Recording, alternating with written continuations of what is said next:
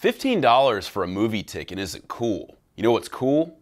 $50. Sean Parker, the billionaire internet disruptor behind Facebook and Napster, now has his sights set on the movie business. Parker's product is called the Screening Room, and it would let you watch first-run movies still playing in theaters in the comfort of your own home. It would cost $150 for a set-top box. After that, each movie would cost $50 a piece, which includes 2 additional tickets to actually see the movie in theaters after you screen it at home. The first question is, would people actually pay for this? According to a Business Insider Twitter survey with 1,500 participants, 61% said no way, that's too expensive, and only 14% said yes. Universal Pictures experimented with the idea back in 2011 when it charged $59.99 to stream the Ben Stiller movie Tower Heist on the day it came out in theaters. According to the studio, the experiment failed. Parker already has a list of major players who advocate his product. Steven Spielberg, J.J. Abrams, Ron Howard, and Peter Jackson have all voiced support for the Screening Room.